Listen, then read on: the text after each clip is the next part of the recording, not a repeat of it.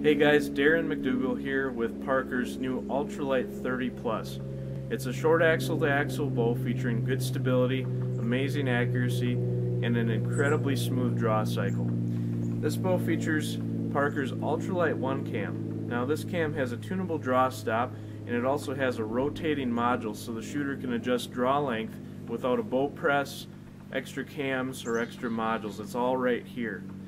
Now this bow also has a tunable string suppression system. This system catches the bowstring and it allows a cleaner arrow departure, but it also stops the bowstring at spec brace height so that you don't have oscillation. It also takes away the shot noise and extra vibration that's generated from the bowstring. The bow also has very parallel limbs, and that allows the limbs to travel up and down at the shot versus back and forth, creating much less vibration. So it's a very smooth shooting bow, and it's got an incredible grip on it. Typically your affordable bows, your inexpensive bows will have a big clunky plastic grip or something like that. Not the Parker.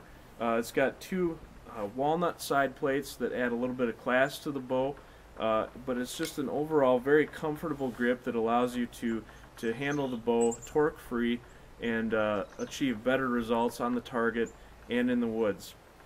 This bow has a retail price, MAP retail price of $399.95, but you can also get it with the outfitter package for $499.95. So someone can get all set up with a great bow that shoots very well for under $500 at the retail level. So that's just incredible affordability in a bow that performs very well. I've shot this particular bow out to 30 yards so far, and my groups have been beyond expectation.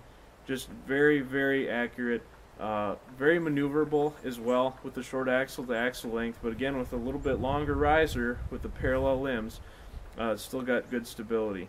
If you want to check out a great affordable bow, go to parkerbows.com and check out the UltraLite 30 Plus as well as Parker's crossbows. Again, parkerbows.com.